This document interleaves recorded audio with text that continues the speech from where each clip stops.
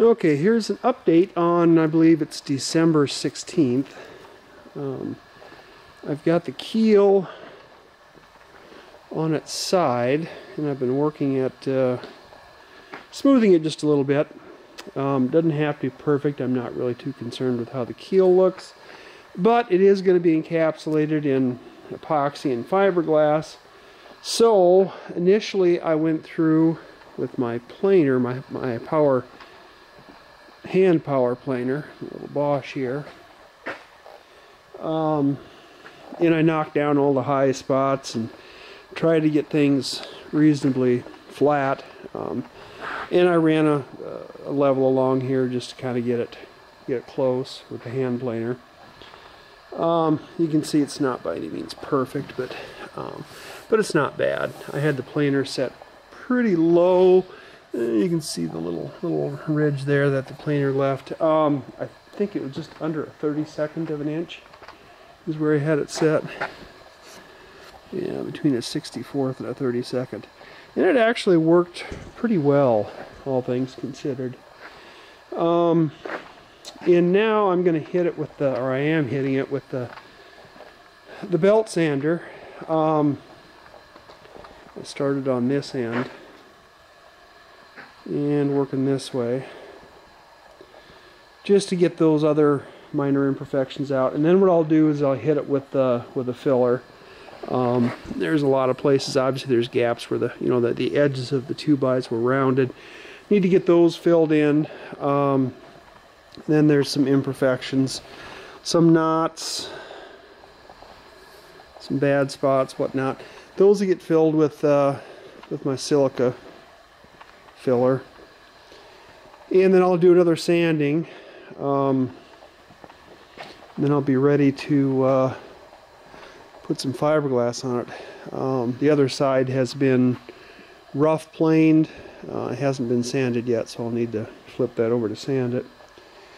I got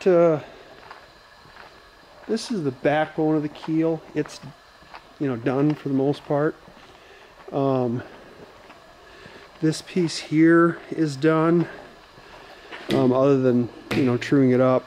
This is the piece that goes in here. It kind of goes up that way, up towards the bow. When I did this, when I cut this out, I used a pattern, of course, to cut this angle out here, and this angle needs to run all the way out up to there. So that board there is basically going to lay up against that angle cut, and it's a little too steep. So now this bottom piece here gets cut off right here, and then a piece of that mates right up against this. A little notch gets cut out of that.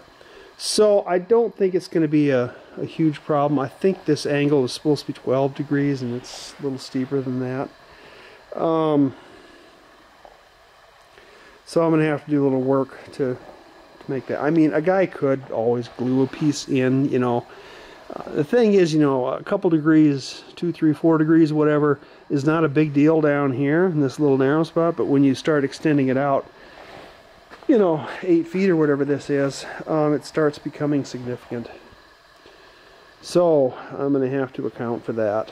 I don't think I need to glue a piece in there. I think I can just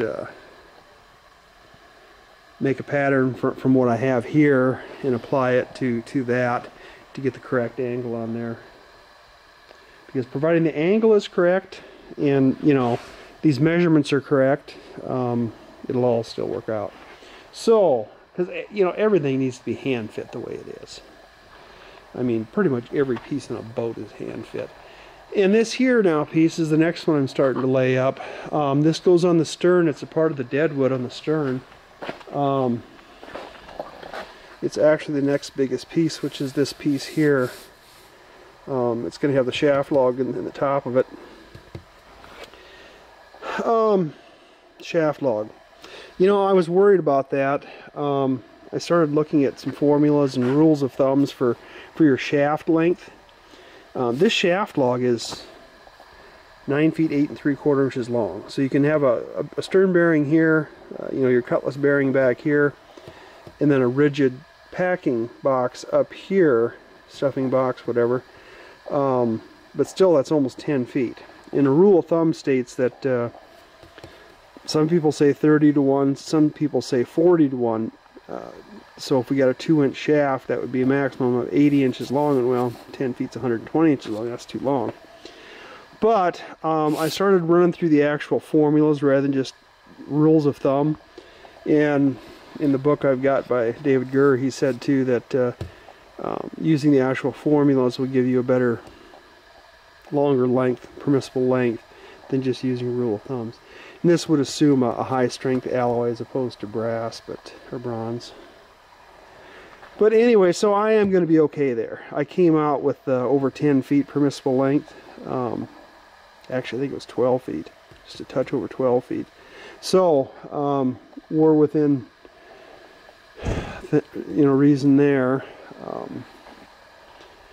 I haven't laid any new boards up in epoxy in the last couple days. I've been working on some other things, but I suppose I should be, but oh well. I don't know what else I got going on now. Put a new vise in here. I guess my chain hoist is what I'm using to move this this keel around.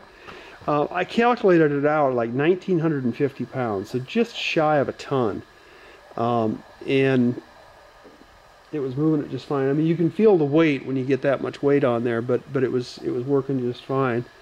I did buy another strap, a longer strap, heavy duty strap, because I was having to tie a couple of these shorter ones together, and while this one's rated at, you know, 3,400 pounds or 2,500 pounds in choker capacity, 3,200 pounds otherwise. But I went ahead and got a heavier duty, longer strap that makes it a little easier for me to tie around this thing in a choker mode, and then bring it up to the chain hoist hook there. But I need to get this cut, this angle here cut the rest of the way. And I think the reason I wound up getting a little off there was because when I cut this angle originally was, I'm not sure why, but anyway, I used my 10 1/4 inch circular saw to do a cut on either side, and I didn't get it very close, so then I ran my jigsaw, my 10-inch jigsaw through there, which did the job, of course. But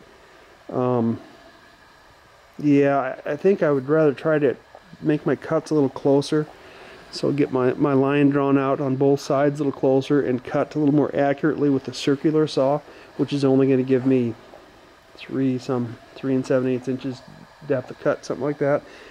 And then I bought a couple of new hand saws, so I can go in the kerf then and finish them out. Where did I put them? Over here, I guess. I've got a couple of these smaller, these draw saws, Japanese draw saws. And then I bought just a regular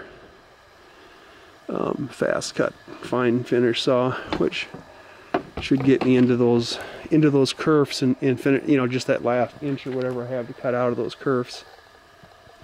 Should work fine.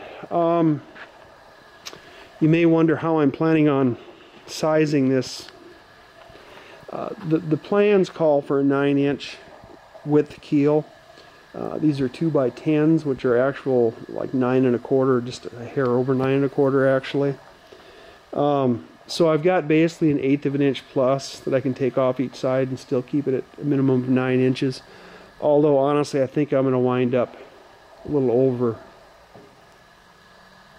9 inches yet, which is fine, and that's something that George said in his book too. You know,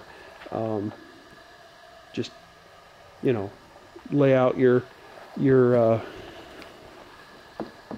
frames for whatever size wood you've got. You know, But anyway, yeah, I'm just taking it down enough to get it trued up and smoothed up.